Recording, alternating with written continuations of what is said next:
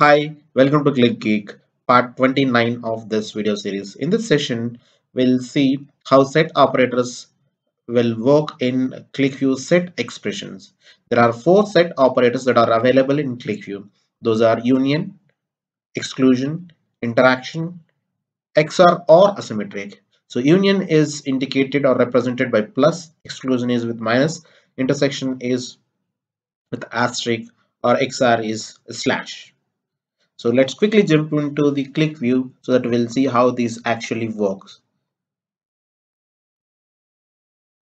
Now here I have the data, sales data of the various car vendors, and the data consists of country, state, city, and company. Okay, so I'll be creating a simple strike table. So equals to, I'll add country to my dimension as well as so units sold is the measure. So I'll write the expression sum of units sold and hash. I'm giving a label hash units. Let's finish this. So now we have the strike table with units sold countrywide. It includes all the countries and all the companies, all the cities and all the states sales. Okay, so now I'll be sorting this in the descending order of the sales, so it will get which country has highest cars sold, that is Portugal. Just a sample set of data, and then now we'll see the first operator which we uh, talk about is union. So let's go to expression, and then here we will be writing the union. So the union is like, so now I'll write union with country.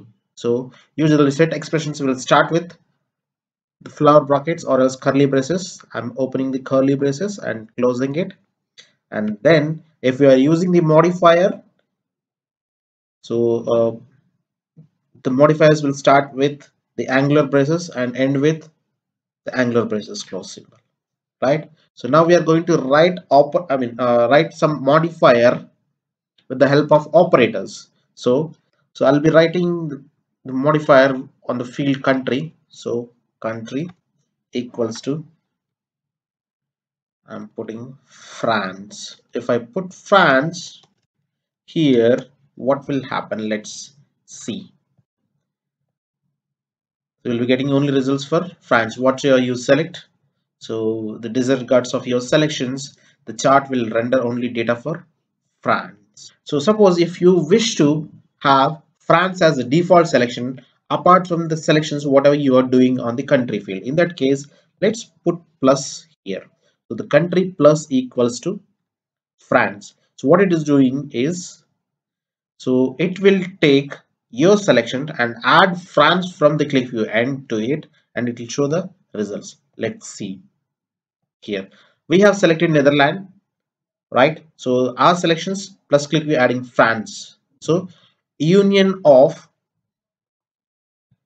the value which you are giving in the set modifier and the value which you are selecting here in the field. So if I select Australia, it will be Australia and France.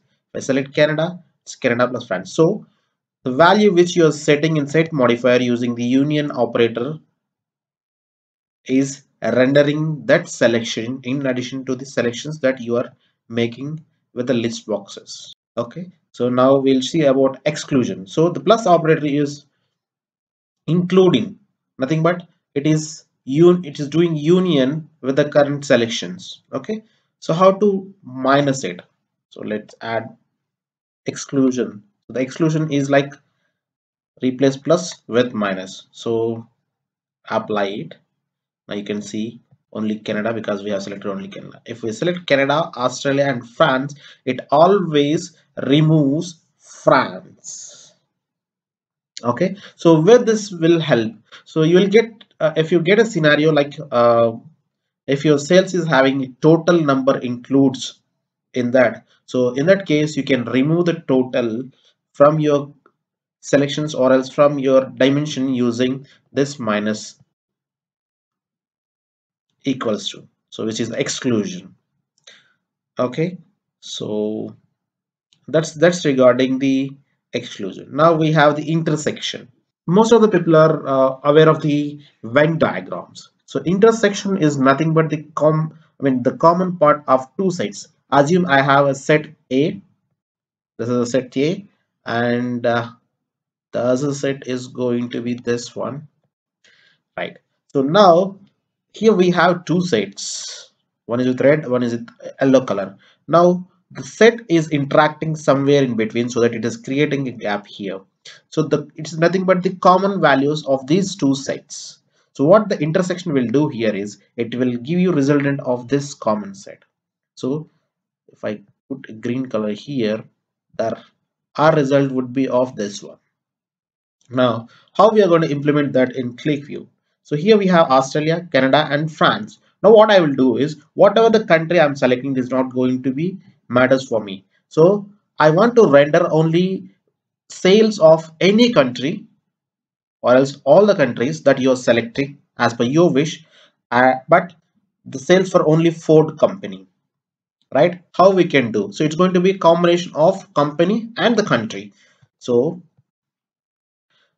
here I'm putting asterisk equals to Ford, and so whatever the values it is rendering, it should be only the combination of company Ford and the country. If any country is not having Ford, it won't gives you any result. Germany is not having any, Ford uh, in its country, so it's not giving a value. If I put Australia, yes, it has the Ford, that's why it's giving.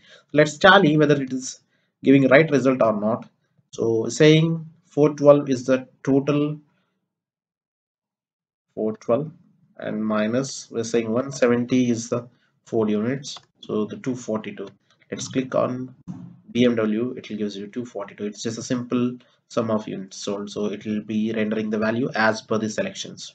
Okay, so this is how it works. So it will gives you only the intersection of values. If I click on Ford here, yes, it gives you. If you select any other value, it's not going to be an intersection uh, with that. So this is how, right? So let's jump into the next operator, that is XOR or else asymmetric operator. It's just the opponent or else the reverse of the asterisk or else the intersection. Let's put a slash here and apply it. Now we'll see what will happen.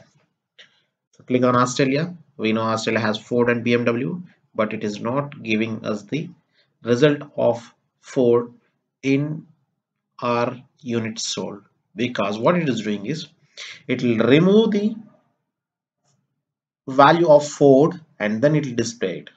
So if I click on BMW, now it will give you 412.